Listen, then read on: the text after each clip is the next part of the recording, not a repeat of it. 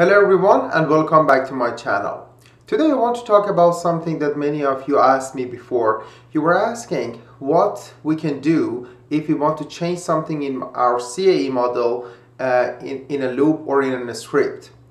Basically, you have an existing CAE model and you want to change something in it. You don't want to build it from the very scratch, or you don't have even the Python file or the journal file to create it from the very scratch, and you need to change something very small and insignificant compared to the whole model in your CAE model and change and run the job based on that. For example, you have a complex model and you want to change the pressure at one point, or you want to change the mesh of one part, or you want to do something similar. So now I'm going to create a bulge test, which was a tiny part of my PhD, and I want to create a bulge simulation and then adjust something in it. It's not the best bulge simulation, but it does the job. Now I have my simulation variable file. This file was created by MATLAB based on some other input that I had in my MATLAB, and it has some useful information that is going to be read through this bulge creation Python file. For example, I have a total time, 260 seconds. I have the maximum pressure of the bulge. I have this bulge history, pulse history, and I have the elastic modulus of my material, position ratio, and other constants of my material. I'm going to paste this into my Abaqus script, and now I will have all this information here. In my bulge file, in my bulge Python file, basically, I have the model so that I'm going to have a sheet, I'm going to have a die, I'm going to have an interaction between them. It's going to create the assembly, it's going to mesh the files, and it's going to create the job. And I'm going to copy the whole thing and up to here, and then you can save the file, run the job, and etc. I just commented those lines. It wasn't really needed for the purpose of this tutorial. I'm going to copy everything and I'm going to run it. So what it does is that it's going to, we're going to go over it. It's going to create the all the components for this CAE model, and imagine that this is the CAE model that you have and you don't have this Python file. The few lines after this is the one that you need to learn from this tutorial. So now I have a model 1, I have a part. Let's go to the part.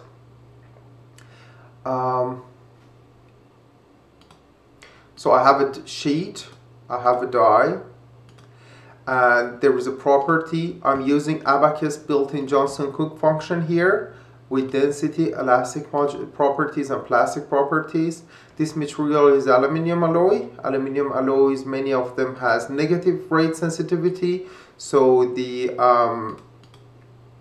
Johnson-Cook C value is not defined here, or is set as 0. And you can see that the material properties, or the material, is assigned to this sheet. We have the assembly and it's meshed.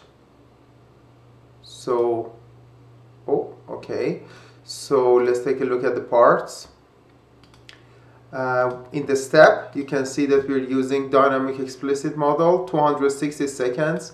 For the convenience of speeding up the whole process, I have a scale factor, I have a mass scaling. We can check that the mass scaling is not too much. I believe it was okay. And we have an interaction. We have a default interaction and friction between the die and sheet. Probably you don't need this default interaction. We mainly need this die sheet interaction. We have loads. That is the maximum pressure. You saw that it was around 8, a little bit above 8.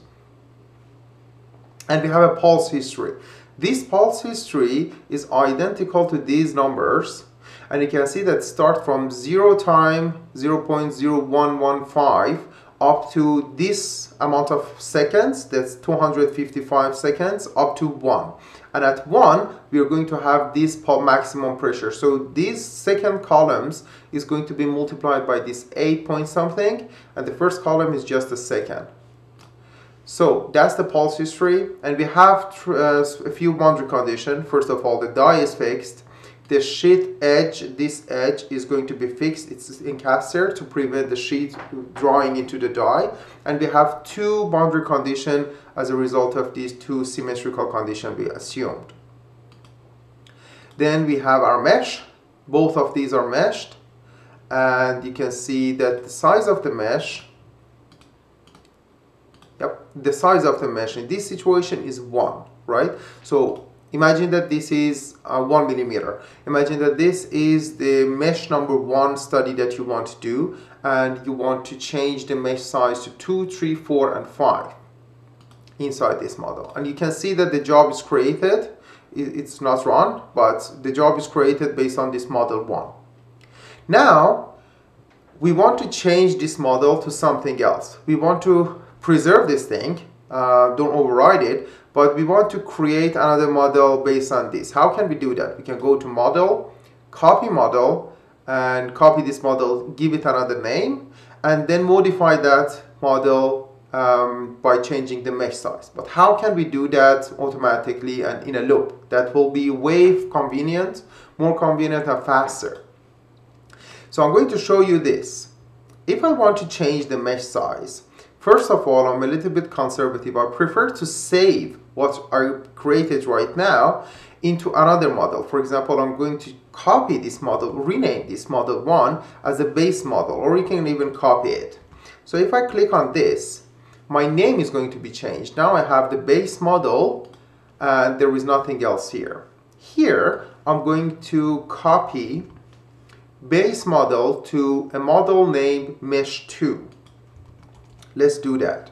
So now I have a mesh2 model, and I can go back between these two. I can move between these two.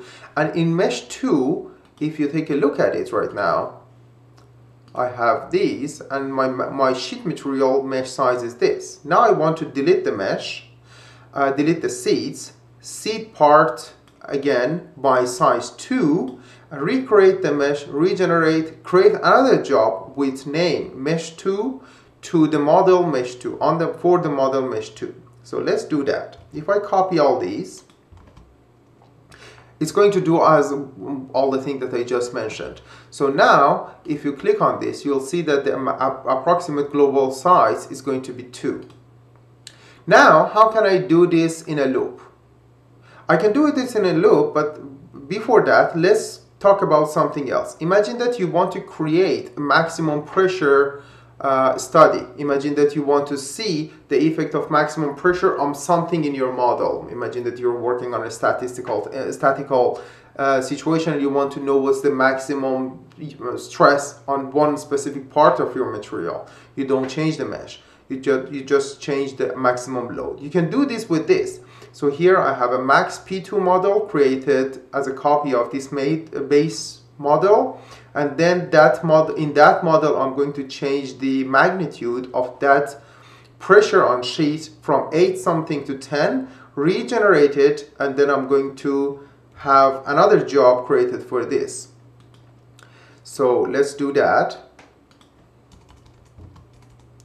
So if I take a look at it now, I have basically max 2 and also max P2 and also mesh 2. And if I go to the jobs, I can see that I have 3 jobs. The first one was the basic one that we created. The second one was this mesh 2 on model 2, on model mesh 2, and also this max P2 on model max P2. And in model max P2, if I go to load, model max P2, if I click on this, you'll see that the maximum load, maximum pressure was set to 10 here. So this 10 is going to be multiplied by that pulse history that we told. So how can we create a kind of loop here? Here, I drafted everything we need already to save some time. We need to have a list of names. Let's say that we need to have a list called mesh 3, mesh 4, mesh 5. You can name it as you wish. Probably it's better to avoid any dots or something.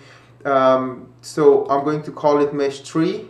mesh 4, mesh 5, and these are corresponding to mesh sizes of 3, mesh sizes of 4, mesh sizes of 5 millimeter. And I need to have a counter thing here. I believe there might be some other base, but this is the way that I am doing it. So I have an I that starts from 0. Then I'm going to say that for I name, this is just the temporary name that is going to be changed inside the loop within names. So I name can be mesh 3, mesh 4, mesh 5. I'm basically copied everything that I had here, changed the name mesh 2 to this name I name, right? And then I changed the size that was 1 at one situation at the very base of the file, and then it was 2 for mesh 2, and now I have mesh size of I, and this I at the beginning it's 0, that is corresponding to number 3 here, and then when I is changed to 1, I'm going to have 4. When I at the end of the loop is going to be changed to 2, I will have 5. So let's run this and see what will happen. In Python, the counter starts at 0 as far as I can remember. That's why I needed to have the I started at 0. And then you'll see that we have mesh 3, mesh 4, mesh 5. So let's go to mesh and see what happened. So this is the mesh 2.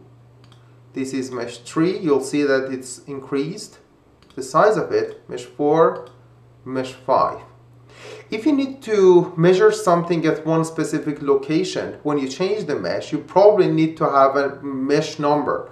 So in your output file, you'll need to know what exactly Abaqus assigned as the mesh number for this thing so that you can export all your values for that specific number. You can do the same methodology that we discussed, but in the output file, in the exporting information, when the job was done, then you need to have these names. So what I do is that I usually run all these files for a few seconds, then I stop them, record what is the exact number of the element that I need those information from, create another loop for those elements, and then export all those information that I want. For example, I don't know, the load or stress or something from those elements, again in a loop so that it's more convenient. That was the whole thing I want to talk about in this tutorial.